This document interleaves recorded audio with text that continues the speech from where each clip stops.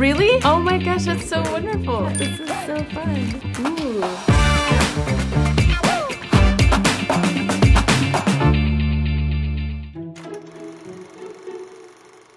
Well, when I was reading the book as an adult, after having grown up with it as a child, I kind of had this experience of feeling like I'd never read it before because it seemed so now, it seemed so urgent, it seemed so modern. That was the reason I wanted to make it into a film. I suddenly saw it in my mind's eye. I thought, I know what this film would be and I know how it would speak directly to this moment. And so when I first wrote the script, it was all of that.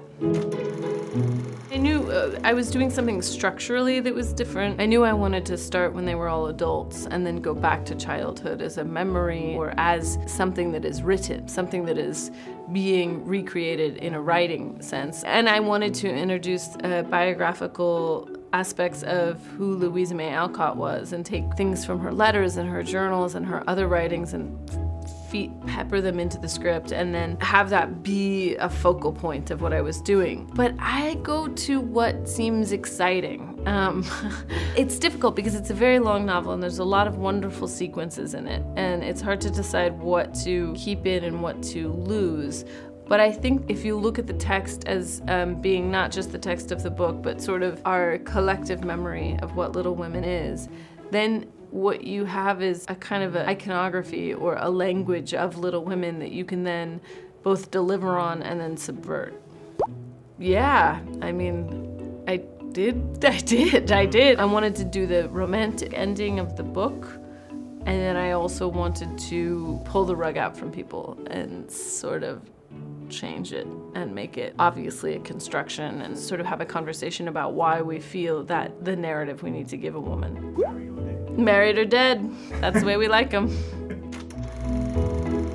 The very first person who was on board was Meryl Streep. So once you have Meryl Streep, it's pretty easy to convince people to come play with you because she's the queen. I mean, in the book, Friedrich is described as being an unattractive man who's German, who's in his 40s. I think they say he has not one attractive feature on his face. And I thought, well, no, we're not doing that. This is a movie. I'm gonna do what I want. And then with Timothy, I've always thought of Laurie as being androgynous, just as I think of Joe as being androgynous. You know, in the text, regardless of how he's described, I mean, Laurie is a boy with a girl's name and Joe is a girl with a boy's name. They're very clearly intertwined in their gender fluidity in a way. And I don't want to ascribe too many 21st century ideas onto something that was a 19th century text, but I do think that there is something very androgynous about the two of them and about their relationship. And I think that Timothy, to place it in the 19th century, is kind of, to me, exists in the tradition of the 19th century dandy or flaneur, the person written about art historians and that kind of personage who would wander Paris or London. And I gave him literature to read about that, and I think that kind of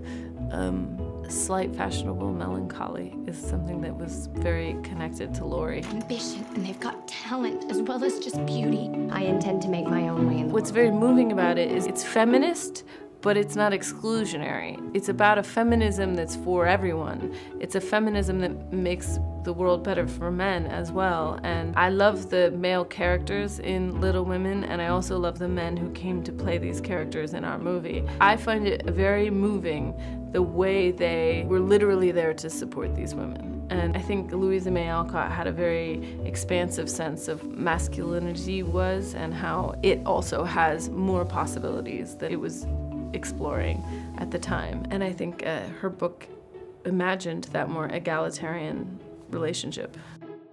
I've had lots of trouble, so I write jolly tales. Well, you know, the quotation at the beginning, I love that because I think right away puts you in the headspace of this distance between what your life was and what you wrote.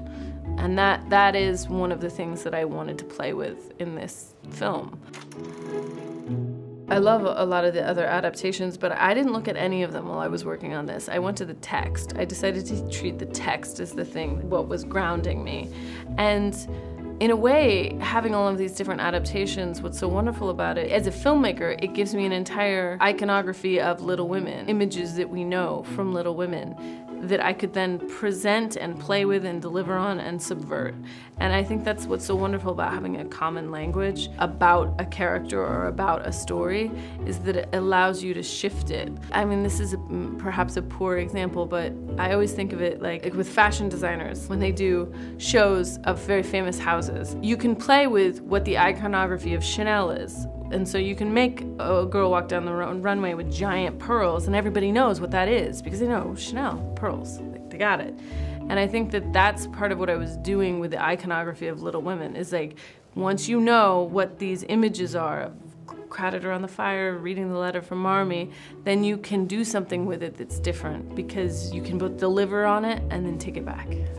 Thank you so much. And thank you for the candy. It's so nice. Love it.